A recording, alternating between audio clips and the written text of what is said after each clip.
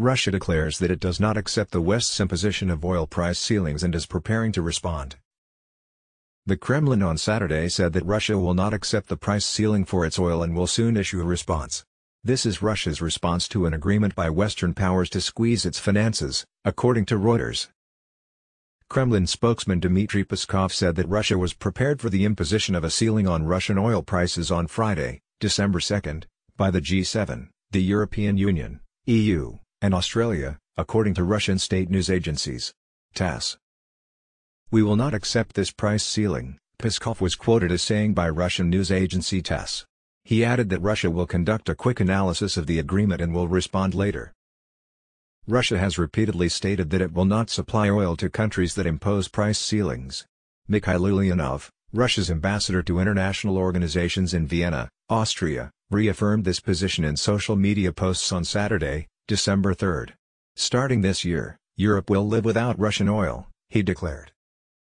The Russian oil price cap would still allow non-EU countries to continue importing Russian crude by sea, but it would ban shipping and insurance companies from handling Russian crude shipments globally, unless it sells for less than $60 a barrel. This could further complicate the shipping of Russian crude at prices above the ceiling, even for countries that are not part of the agreement. Russia's Urals crude oil traded at around $67 a barrel on Friday, November 2. U.S. Treasury Secretary Janet Yellen said the price cap would particularly benefit low- and middle-income countries, which are already bearing the brunt of soaring food and energy prices.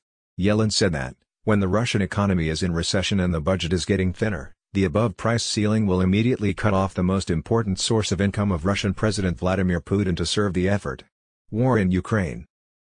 In comments posted on Telegram, the Russian embassy in the U.S. criticized this as a dangerous move by the West and said Russia would continue to find buyers for its oil.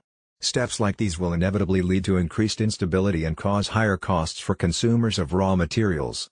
Regardless of the current sweet talk along with dangerous and unscrupulous tools, no matter how legitimate, we believe, the need for Russian oil remains, the statement said. On November 2, the European Union, EU, agreed to impose a ceiling price of $60/barrel on Russian oil. On the same day, the rotating presidency of the EU, which is currently held by the Czech Republic, said, ambassadors have just reached an agreement on limiting the price of Russian oil transported by sea. Polish ambassador to the EU Andrzej Sados expressed his satisfaction and agreed with the ceiling price of $60/barrel for Russian oil. Before that, Poland was one of the countries that advocated a lower price ceiling. Estonian Prime Minister Kaja Kallas welcomed the agreement to impose a price ceiling on Russian oil. Before that, she was particularly concerned about Russia's military advances on the battlefield in Ukraine. "I welcome the EU's political agreement to fix a price ceiling on Russian oil," Kallas said in a statement. "Paralyzing Russia's energy revenue is at the core of stopping the Russian war machine. I personally participated in the negotiations, because depleting Russia's resources for the war effort is a matter of life and death for us," she added.